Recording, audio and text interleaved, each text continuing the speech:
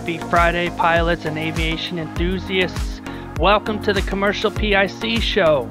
This podcast is brought to you by Commercial Pilot in Command, the channel that provides you aviation expertise from 250 to 1,500 hours. Take command of your pilot career at commercialpic.com. All right, I hope you guys are ready for another episode. I'm Seth, as always, and I'll be your host today. You are listening to a brand new aviation podcast where I share with you some of my knowledge and experiences of being a commercial pilot, cruising right beside you on your journey to build those monumental 1,500 flight hours. So who is this podcast for? Well, if you're an aspiring or newly graduated commercial pilot wondering what should you do next, or maybe you've had a few pilot jobs and you kind of want to get more serious about building your career, well then this podcast is for you. And hey, guess what? I've been there and I know exactly what you're going through. This episode is called, Will I Ever Be Able to Fly Again? Going to talk about two topics, broken bones and airmanship. Alright, quick background for anybody who doesn't know me. I am a restricted ATP commercial pilot in general aviation. I started my aviation journey in 2005, and I've worked in this industry from loading munitions on fighter jets in the Air Force to flying banners on beaches, around professional race car events, and even professional football games, to then going on to flying cargo twin-engine airplanes across the Rocky Mountains.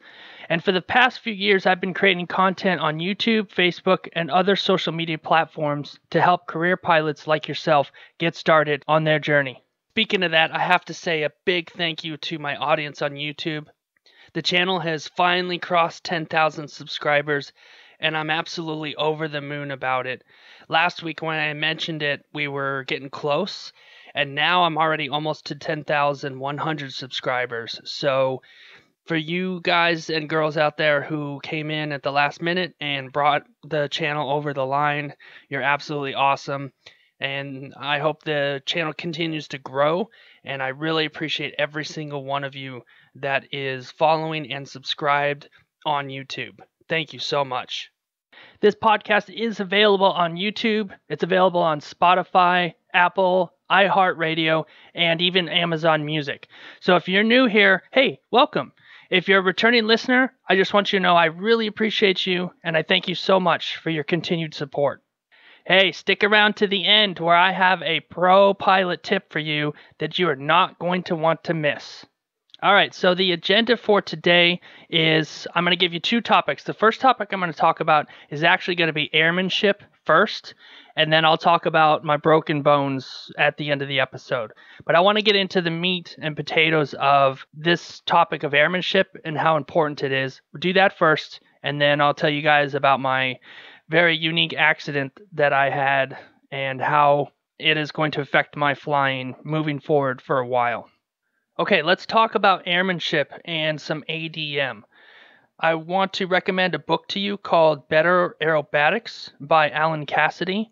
You should definitely go to audible.com, the link I have below, and search for this book. It's one you're definitely going to want to pick up, and you can get it for free if you use the link that I have below. The inspiration for this information comes from a pilot named Jake, who's a friend of my other friend, James. And so these guys put together this article, which I will link in the description at a future date. So let's take a quote from this book, Better Aerobatics.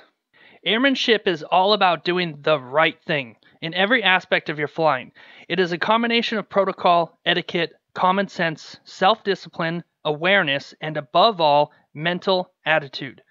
Airmanship has a number of very important benefits, which I can summarize as follows. You can put these in any order of importance that you want. Airmanship keeps you alive.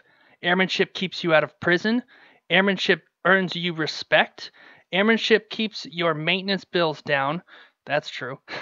Airmanship would keep everyone's insurance premiums down. That's a good one. Airmanship is a combination of knowledge and its application. To do the right thing, you have to know what the right thing is, and you have to care enough to do it. So to me, this is important because you really need to have good airmanship skills, and you really need to have good ADM, also known as aeronautical decision making, because it's not just a flying skill.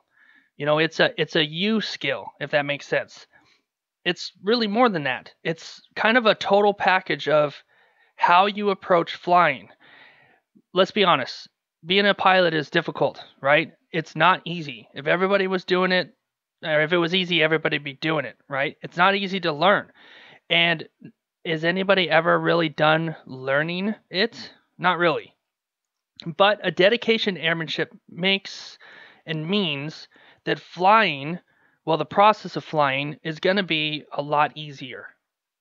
The thing is, though, you really have to raise your own standards. It's kind of like your own personal checklist, your own personal minimums, going back to your training. The thing, though, is making the right decision can sometimes go wrong. And it can be the difference between life and death. Good example of that is taking on a job to satisfy the needs of a client, but by doing that, you put yourself into a situation that you can't get out of. An example, that's Kobe Bryant, right? We all know the story. In fact, I have a video about that story, which you can go on to youtube.com and watch. But anyways, back to airmanship. So I like to say, don't try to be perfect. Strive for excellence, not perfection, because you're never going to get perfection. You're just not. Strive for excellence, because at the end of the day, when you're demonstrating airmanship or you're doing new maneuvers or whatever, you're not going to do it perfectly. Do it the best that you possibly can and try and get better. So when we fall short, make note of your errors. Learn from your mistakes. I'll talk about that a little bit more at the end of this episode in regards to the mistake that I made. I want to encourage you that making an unpopular decision is okay if it's in the interest of safety. Especially considering your own limitations, you're still demonstrating good airmanship. Safety should be the number one thing. That should always be the number one thing, because if you take safety seriously, you'll fly again the next day. You'll get in the airplane again. If you have to cut the flight short because of a reason, well, if you did it in the name of safety, then that was good ADM. Good job. Keep doing that. So what is the opposite of airmanship?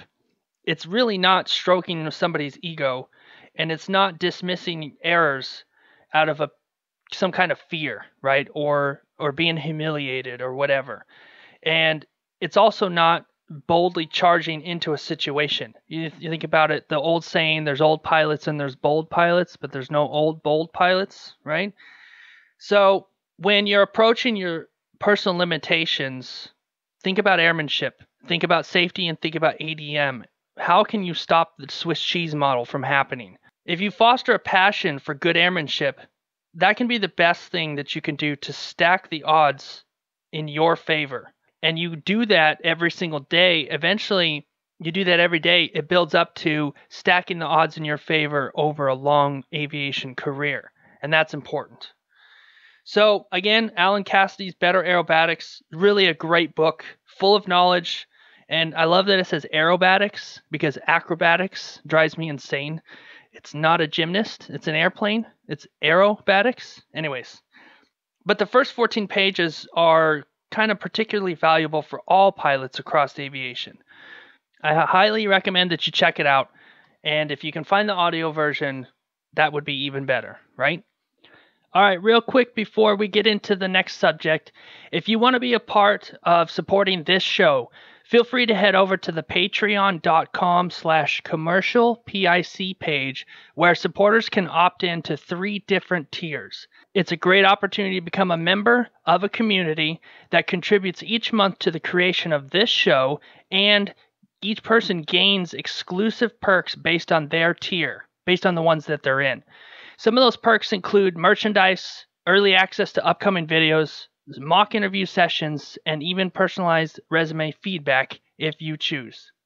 But hey, regardless, there is no commitment to have access to the content in this show. If you're only interested in being a listener, that's perfectly fine. You can always enjoy this show at your leisure.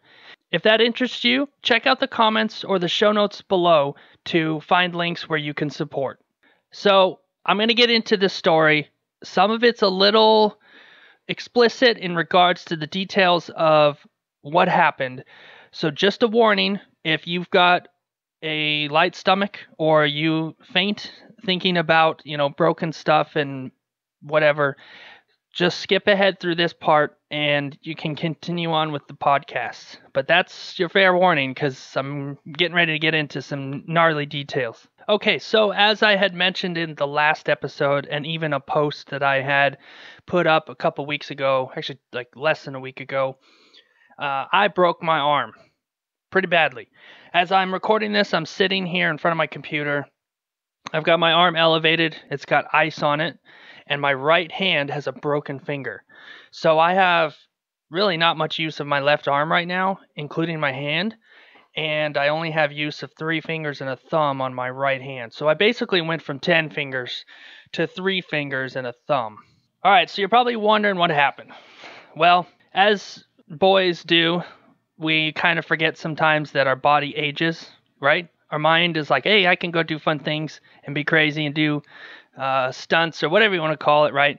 And then you do something really stupid and you break something. Well, I've never broken anything before. I've gone all my life pretty lucky. I'm in my 30s. Let's just say, because I've actually received quite a bit of judgment for what I did, I'm just going to tell you guys that I was out doing a recreational activity that I love to do. I wasn't flying or anything like that, but I took a really, really hard fall. I was in motion, and basically what happened is that when I went down, I tucked my head and rolled to protect my head, and your body kind of instinctively tries to protect the fall.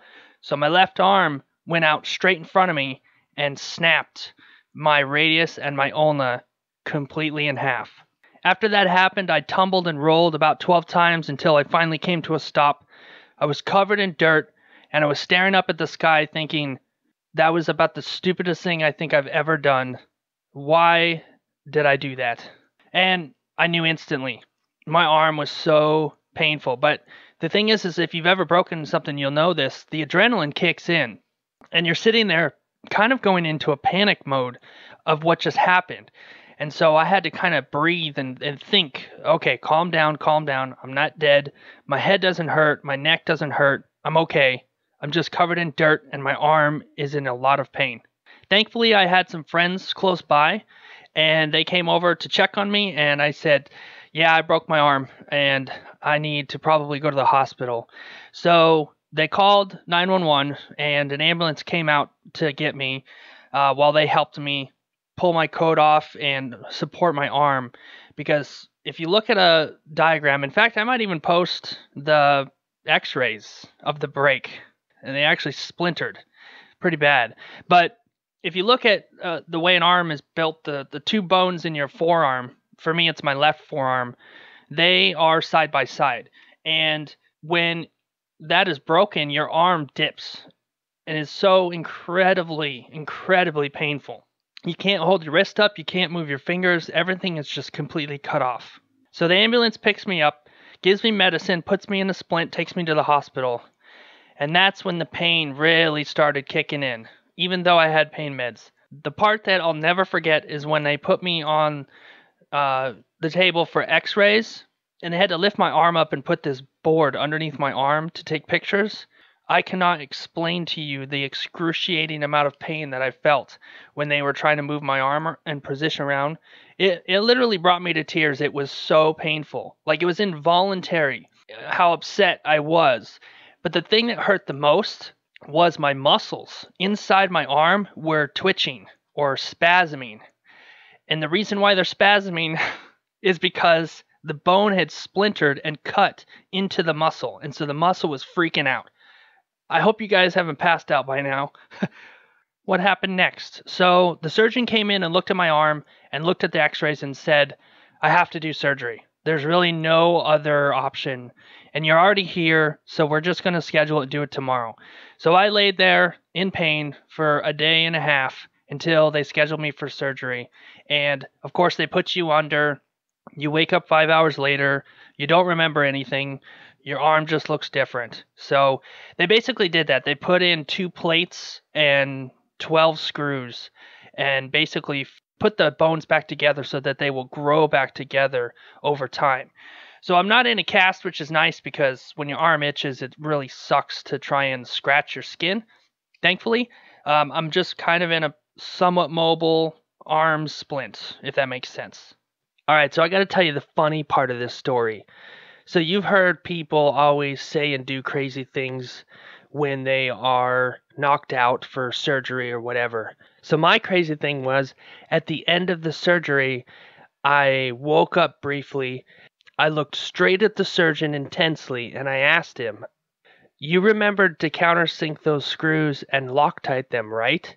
And though I don't really know what he said or what his reaction was because I don't remember it, he probably just looked at me and just waited for me to pass out again. So you're probably wondering two things. Does it hurt? And what do I do now?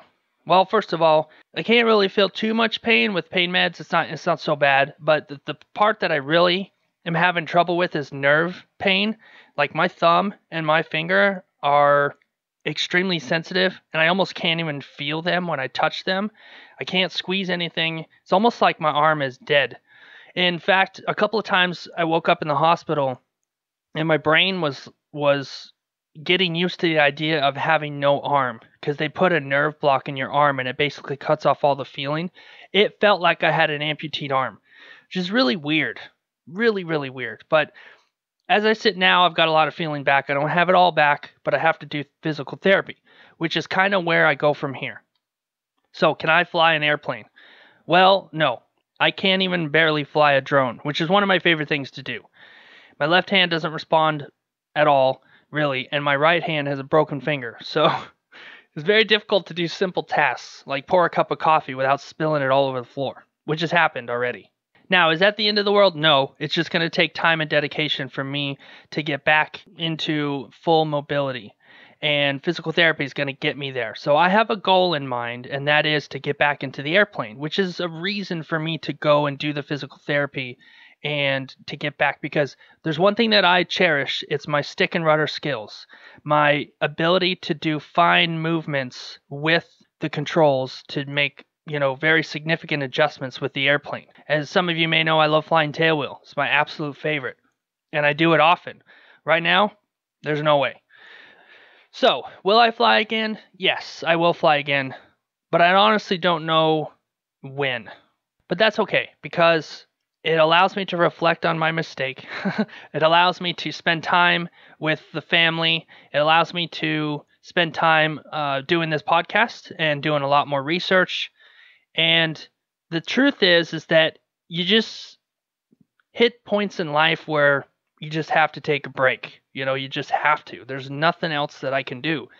You absolutely can take the pilot out of aviation, but you just can't take the love of aviation out of the pilot, if you get what I'm saying.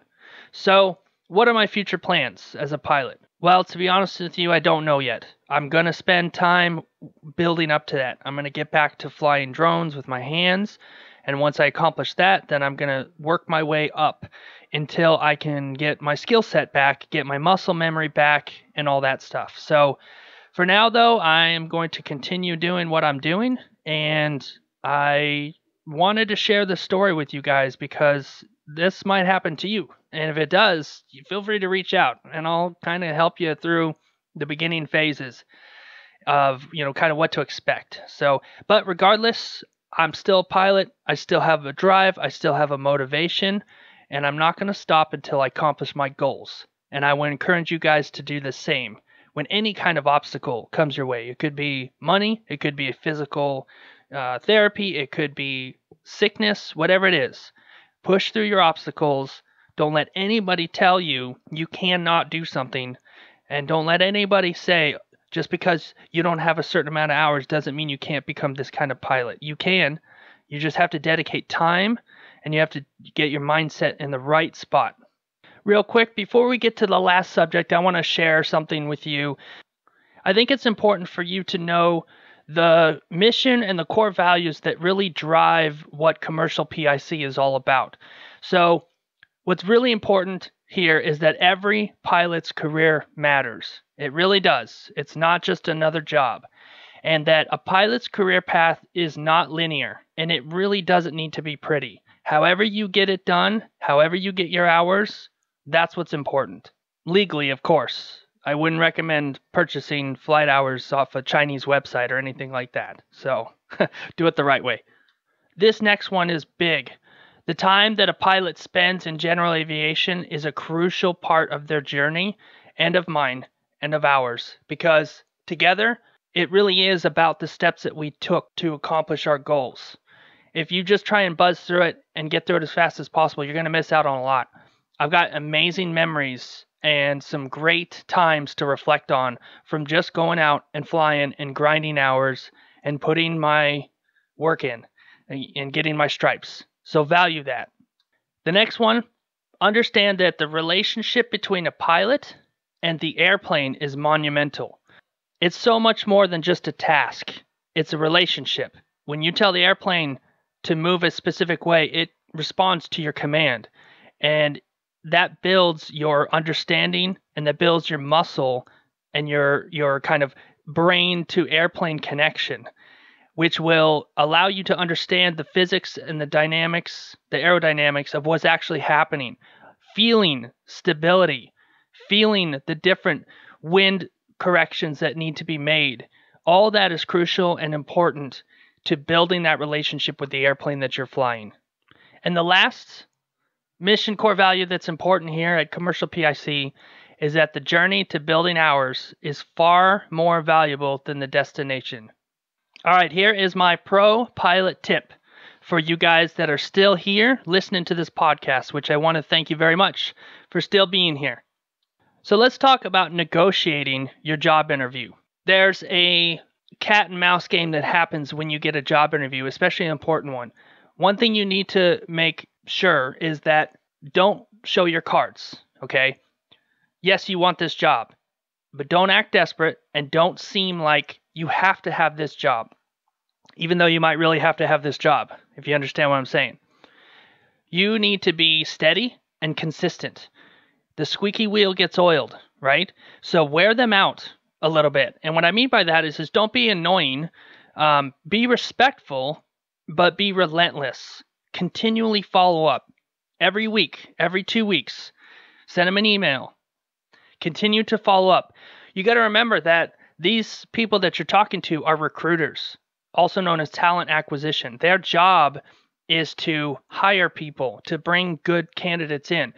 They're used to this kind of stuff. In fact, if you're kind of laid back and you don't really follow up, or maybe you are a people pleaser, you're going to kind of get forgotten, and you're going to get kind of buried under the 1,000 resumes that they already have. You've got to differentiate yourself. You've got to tell them in a respectful way why you are an asset for that company. You need to position yourself well for that talent acquisition person or that recruiter, so that when they look at you, you occupy a space in their brain for that job role.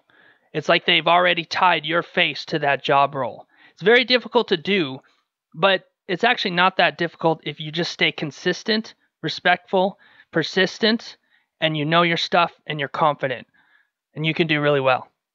If you enjoyed and got value from this episode, please take a moment to rate, share, and subscribe, and comment on this podcast wherever you are listening. I will read your comments. I might not be able to respond to them, but I will at least let you know that I read them. And I want you guys to remember that together we are a community. And by engaging with this podcast, it will help other pilots discover this content and benefit from it in the same ways that it has benefited you. As always, remember to enjoy the journey and fly that airplane to the finish every single time. Have a great weekend, and I look forward to you coming back for the next one.